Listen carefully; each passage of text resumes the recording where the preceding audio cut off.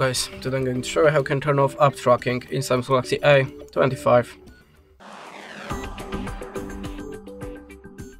So in the first step, let's open settings, then go to the apps and choose the app that you want to turn off the app tracking. Select the permissions and click on the location. Now just select don't allow and choose don't allow anyway. With this location permission set up, the Google Chrome or any other app cannot track anymore. You can also check the other apps with the location permission by this button. That's it. Thanks for the watching, leave us a like or a comment, and goodbye.